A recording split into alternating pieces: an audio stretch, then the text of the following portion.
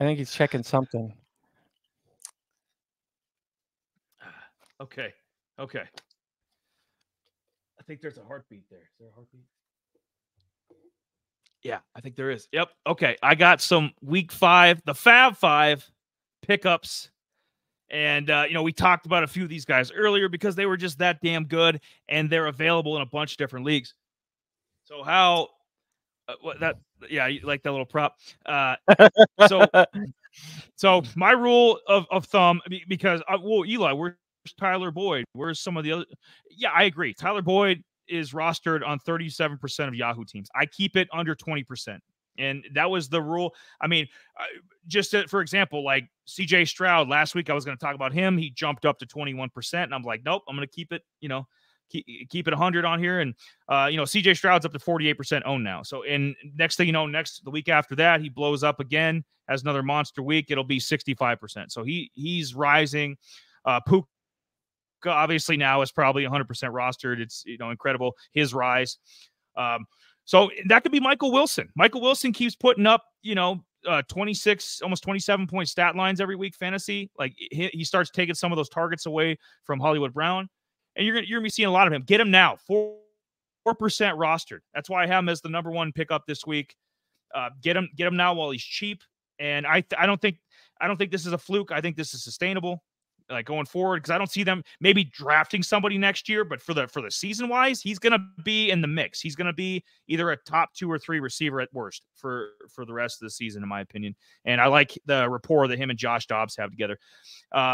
Jaleel McLaughlin, me and Jamie just talked about. Then only 5% rostered. Now is the time to jump on him. I know people probably have some injuries. You could stash this guy away on your bench. He's going to be getting more looks.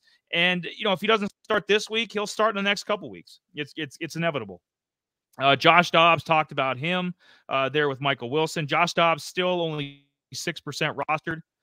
3 of the 4 games, he's had at least 18 fantasy points. So, I mean, this guy, he's putting up decent stat lines. I mean, if you want to give me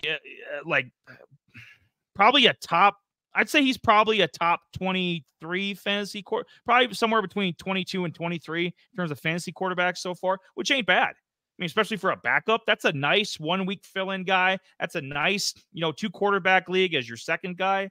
That's a nice DFS, option. Josh Dobbs has come to play, and until Kyler comes back, yeah, I think he's got some value. Number 4 and 5 were kind of late additions. I was going to go with a couple different guys. I had Greg Dulcich from the Broncos. He's coming back from the IR, and I had him at 5 originally because I'm like, hey, go get some Dulcich now while he's cheap and he's only 13% rostered.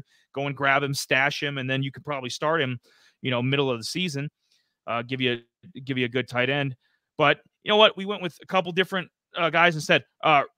Ronnie Rivers from the Rams. If Kyron Williams is going to go down, they don't have Cam Akers anymore. You know what I mean? Like there's Zach Evans, not really a factor right now.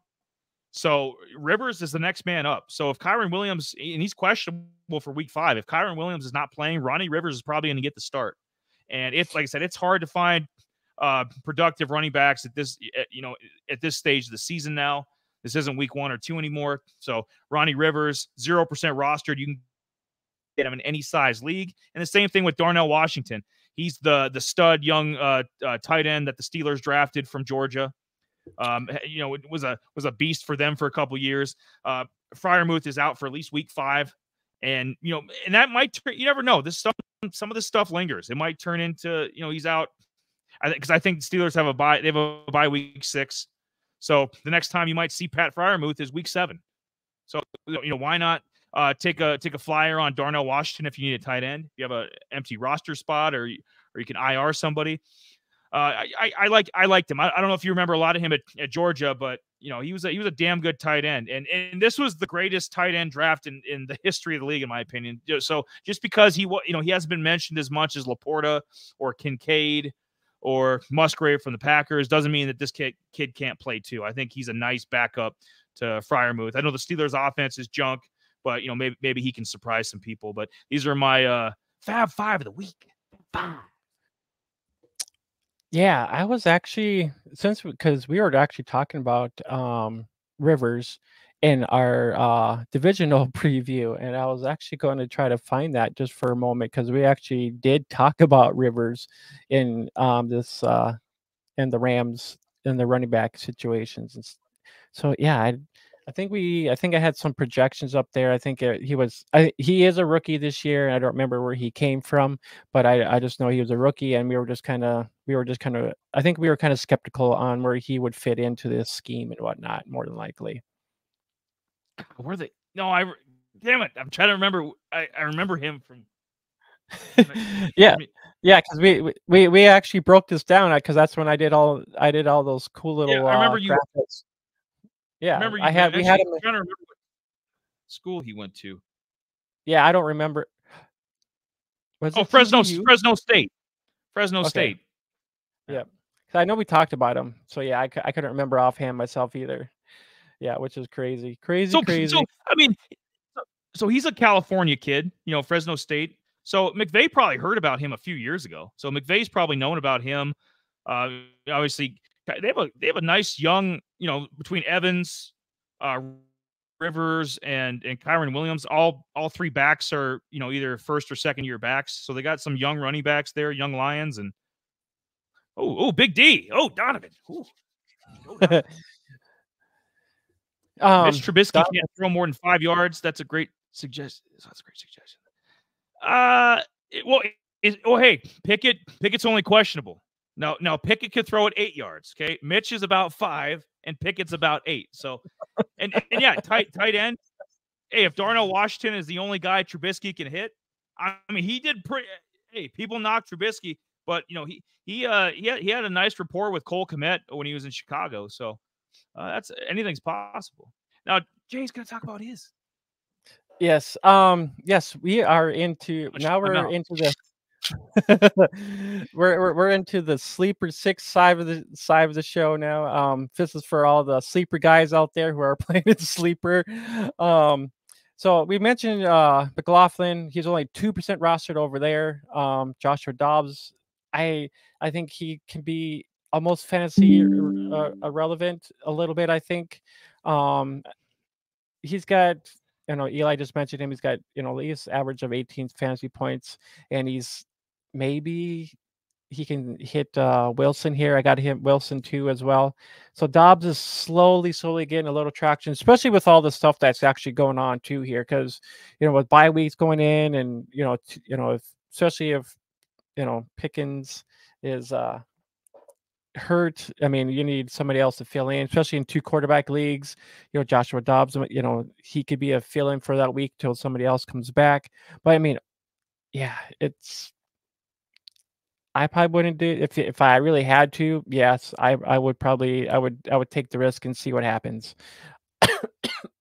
um, the Lions defense, they're playing the Panthers this upcoming week. They had 5 sacks, 2 interceptions. They're actually they're the last. Yep, in the last 5 the last 2 games here, they've been averaging about 280, but then been only giving up about 280 some odd yards the last 4 games total of all 4 games here. Michael Wilson only 6% rostered, and Jonnu Smith only 2% rostered. I know is Jonnu Smith the better option over Kyle Pitts right now? He, I'll let you get to Jameis Williams here in a second, but I was going to throw my hat in on Jonnu Smith. Um, he Kyle Pitts, they don't know what to do with it. Arthur Smith doesn't know what to do with him. I mean, really, you don't go from being like the fourth overall pick, having a great rookie year, being like an all pro level tight end, to just being a scrub overnight. Like, it's less than 2 years later. So, but right now, of the two, Jonnu Smith, it's all 3 of his 4 games. In the first game, he didn't get any targets. Like game one, other than that, he's had at least 5 targets in the 3 games. So he's getting targets. Had 95 yards, this past week. So against Jacksonville. So yeah, Jonnu Smith, I think you could argue, for as cheap as he is, 2% rostered in all these different leagues, and you get him in sleeper or Yeah, and sleeper, you can get him in Yahoo, ESPN, anywhere. I'd snag him up. I think he's the better play than Kyle Pitts right now. Now, come back to me in maybe week 12, but right now, Jonnu Smith is the better play. Oh, week 12. How about like week 6 or 7? Because I gotta have it's some margin for error here. So I leave it open. it's hard saying because John Smith, he's been around for a while. I mean, he was with the Titans for a while. He was one of their better tight ends down there. He actually went up to the Patriots for a little bit. Now he's down there with, the Falcons. He's a little bit older. I mean, a little bit older tight end. I mean, he's been around for a while. I mean, yeah, if he can actually get the targets, it's sad to say, that we're saying this over Kyle Pitts because everybody wants Kyle Pitts to actually be the guy down there, and it just seems like it's just not working out. Nothing's going on. It's sad to say that. If they've got some young, nice offensive pieces. We both like Drake London. That's another guy they don't know what the hell to do with. So I think it's more of the play calling because Drake London's got top 20 fantasy receiver potential, and they don't use him properly. So Pitts, if I'm Pitts, I demand a trade. I'm like, look, get me the hell out of here. You don't know what you're doing. Like, you're wasting me away. His second contract's about to come up. If you guys are gonna be a running team, I mean, I get it with Algier and Bijan. If we're gonna be a power running team, I get it, but I'm not here to block. Like, Jonnu Smith does a little bit of both. He blocks, he catches. He's kind of a more well-rounded veteran tight end. Yep. Kyle Pitts has one job. Run. He's basically Atlanta's version of Kelsey. Run down 15-yard post route, right in the basket. That's what he does. He's a speedster. Yeah, that's for sure. Maybe he should go to the Panthers. They need one down there. That might help them out. They want to trade him within division. Yeah, I mean, yeah, he'd be definitely an upgrade over Hayden Hurst. Yep. And then I got Jameson Williams. Yeah, he might be 53% rostered, but go out there and check your waiver wires just in case he might be out there. I mean, yeah, he's a little bit rostered. You just don't know.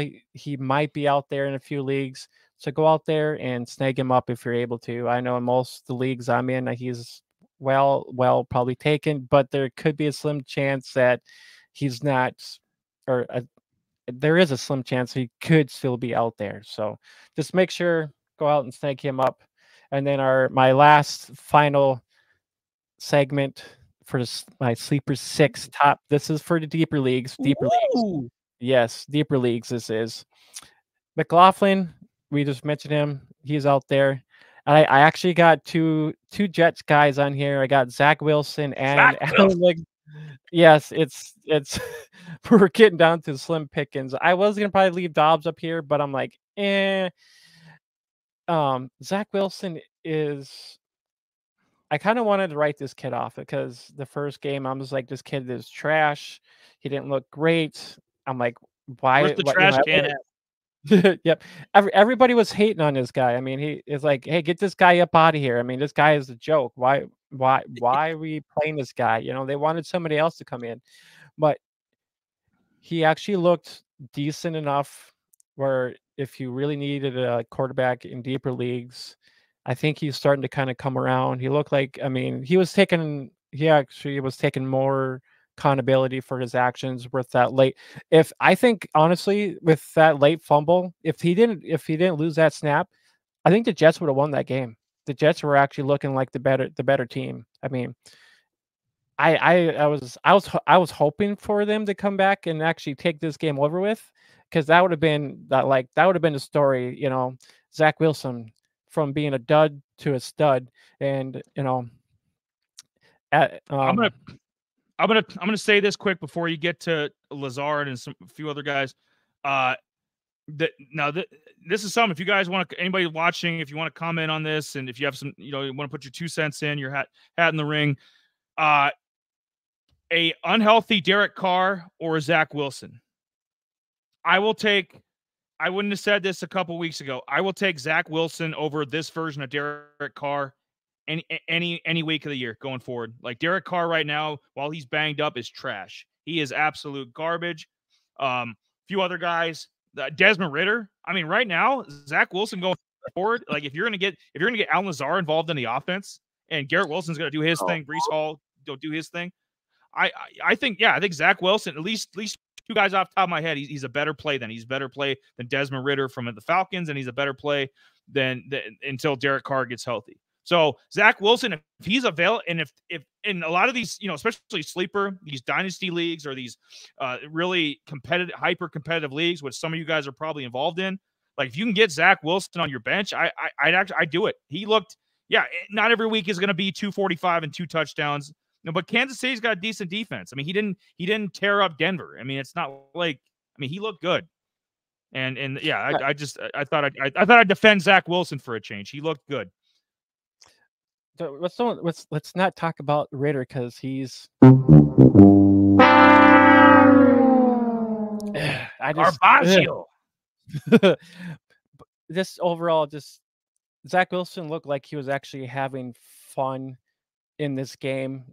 He looked like himself a little bit more, the BYU kid that we wanted to see, that they drafted him in the first place in the first round.